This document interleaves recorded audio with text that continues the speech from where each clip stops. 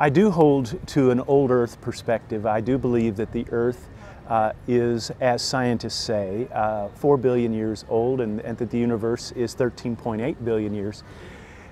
There is no Christian creed or confession that requires that one hold to a young Earth or an old Earth.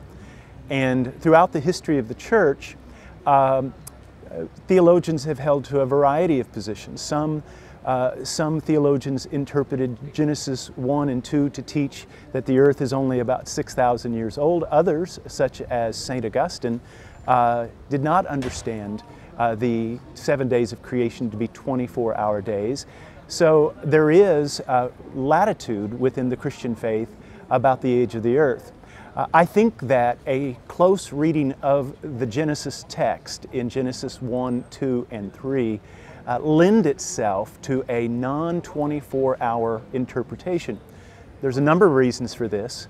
For one thing, the word day is used 3 different ways in the text, and it makes it very clear that we are not to understand each day as a 24-hour day, because for each day that it speaks about, the first day, or day 2, day 3, it would say evening and morning, day 1, evening and morning, day 2, evening and morning, day 3.